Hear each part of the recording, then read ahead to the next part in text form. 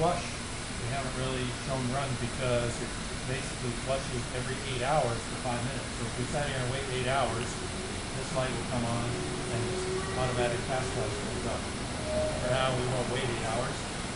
Pre-treat lockout only applies if you're going to put some pre-treatment equipment upstream of the system, which I don't believe you will, so you don't need to worry about that. So the alarms of note are these red lamps.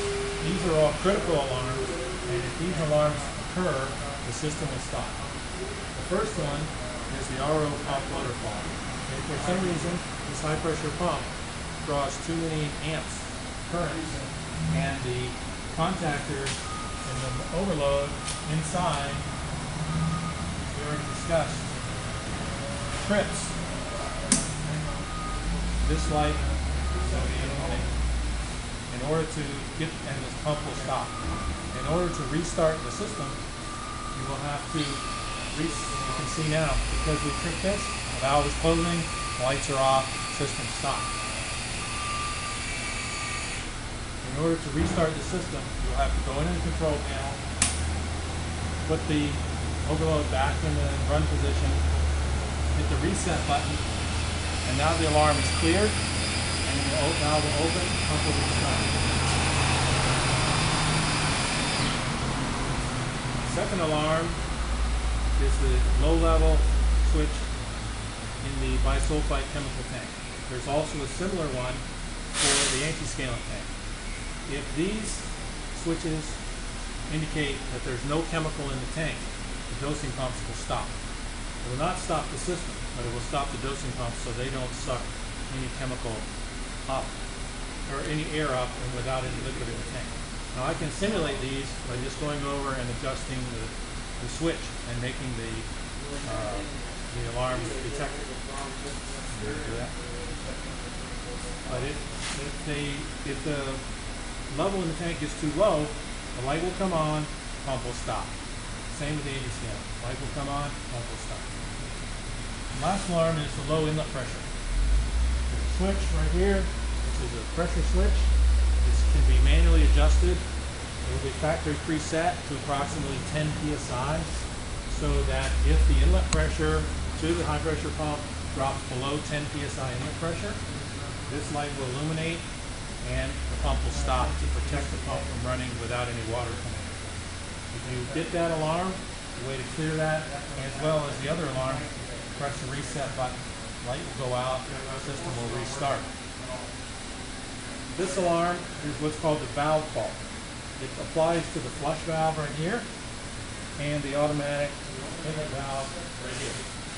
These valves are equipped with limit switches, which indicate the position of the valve, whether it's open or closed. So right now the valve should be open. If for some reason the valve was not open, the limit switch indicated the valve is not open, this light will illuminate. If we tell the valve to close, if we turn the system off, the valve should close. If the valve closes but doesn't close all the way or doesn't close at all, if the limit switch doesn't indicate that the valve is in the fully closed position, same thing. We get the alarm here and the valve fault. If you do get this fault, you need to go look at the actuator for that valve and the flush valve and make sure that the limit switches are in the right position and everything's operating properly. The last alarm is the high-feed ORP alarm. As we mentioned before, we have an instrument here to measure online the ORP level of the inlet water. If for some reason this gets too high and you have the bisulfite pump on, the bisulfite pump will run.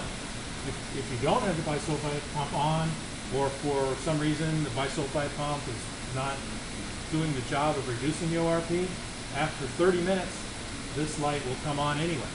We don't want you to run the system for more than 30 minutes with too high of an ORP. To get this alarm, you need to go find out why you have such high ORP level. If the chlorine level is too high, there's some other oxidant, maybe the bisulfite is not working right. But we do not want you to damage the membrane permanently by exposing them to oxidation for too long a period of time. Now that we've shown you how all the connections are made, electrical and plumbing, and we've shown you the various valves, and we've shown you the operation of the controls and instruments, now we'll actually show you the actual operation of the equipment. So the first thing, as we mentioned before, put the turn system on. We got the dosing pumps on in auto. We've got the flush in auto. The system is going to start to run. Once the system runs, first thing we want to do is adjust our flow and our total flow, concentrate flow, so that we can get the permeant flow and concentrate flow that the system was designed for. This system is designed to produce about 50 cubic meters per hour of permeant, or in GPM about 293 GPM, or, excuse me, 220, 230 GPM of permeant with feed of about 293. So the concentrate should be about 73 GPM. So what we're going to look for here is, if it's in cubic meters, about 50 tons per hour of permeant and about 15 tons per hour of concentrate. The way we do that is we adjust this throttle valve, which controls the total flow that goes into the membranes. If we close this valve, it reduces the flow in the membranes. Open the valve, it increases the flow to the membranes. Anytime we open this valve and increase the flow to the membranes, chances are we will increase our concentrate flow and increase our permeant flow because there's more water going in. But if we need to adjust the next thing we want to do is adjust the concentrate flow using this concentrate valve here. As we close this valve, that will increase the operating pressure of the system, will reduce the concentrate flow, and increase the permeant flow. If we open this valve, we'll reduce the pressure, we'll reduce the concentrate pressure, and as a result, usually increase the concentrate flow, decrease the permeant flow. So we will go back and forth and adjust these valves until we get the flows we want. The focus is on the flows. We get the flows that we want, about 50 cubic meters per hour permeant, about 15 cubic meters per hour of concentrate. When we have adjusted those valves to get the flows we want, we can look at the pressure gauges here and confirm that we have pressures that make sense. Under normal conditions, we would expect that the pre-filter inlet and outlet pressure will be in the 20 to 40 psi range. Probably higher on the inlet pressure because we'll get some pressure drop across the pre-filter. The pump will discharge in the neighborhood of 150 to 200 psi, depending on the feed TDS and the temperature of the water. I would say under normal conditions, the water is about 25 degrees C, the TDS about 500 ppm. Feed pump discharge pressure and the first array feed pressure will be about 150 psi. Depending on how we control this valve, the more we close that valve, the more we will have a difference between these two gauges. When we're pinching that valve, we might have a higher discharge pressure but a lower feed pressure. The important pressure is the feed pressure to the membrane, this one right here. So we might see this around 200. We should see the feed pressure to the membrane about 150. Then we will get a little bit of a pressure drop between the first array of membranes and the second array of membranes. Maybe this will be 140, 130 if this is 150. And then the concentrate pressure, maybe this is 150, this is 130, this might be about 110, something like that. Maybe 150, 140, 130, but you should see a little bit of pressure drop across those. Then we have the permeant pressure. This system is designed for us to put a little bit of back pressure on the first array membranes so that we can balance the flow between the first array and second array. Under normal conditions, we would expect the permeant back pressure to be 20 to 30 psi, and the permeant outlet pressure, which is the permeant should be going into the atmospheric storage tank, so this pressure should be very low. The only pressure we should have. The system is equipped with a series of sample valves for measuring the TDS and other parameters, most likely TDS, but you can measure pH, turbidity, ORP, hardness, iron, any number of parameters you can measure using these sample valves.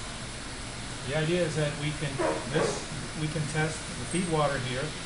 We have this first one is the water coming into the pre-filter at the very beginning of the system.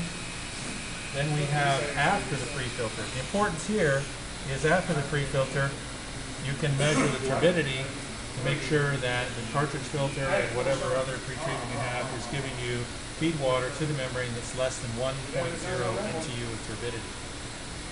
Then the next 7 valves correspond to the 7 membrane housings. The first four are the first array. Vessel 1, vessel 2, vessel 3, vessel 4 are the first array. And these three are vessel 1, 2, and 3 of the second array. These sample valves are very important. If for some reason you believe that there's a problem in your permeate TDS, you look at the TDS meter, you see that the permeate TDS is higher than you think. One of the first things you can do is try to find out if it's isolated, the problem with the high TDS is isolated to one pressure vessel, or if it's systemic across all pressure vessels. So what you would do is you would check each one of these sample ports for the TDS. Usually we use a handheld meter, like this one. We come over here and we'd open the valve and we check our TDS, and we check and compare to the next one, next one, next one. If you have one measurement that's out of range compared to all the others, it might be an indication of you might have an O-ring problem or some other mechanical problem that is allowing the feed water to contaminate the permeate. If all of them are the same, usually it's indicating that there's a membrane problem, either scaling or fouling or some other problem. But these first four are array 1, next three for array 2. The array 1 permeate TDS is going to be lower than the array 2, always, because the array 2 is treating the concentrate from array 1. The last two are the concentrate out of the system and the final permeate out of the system.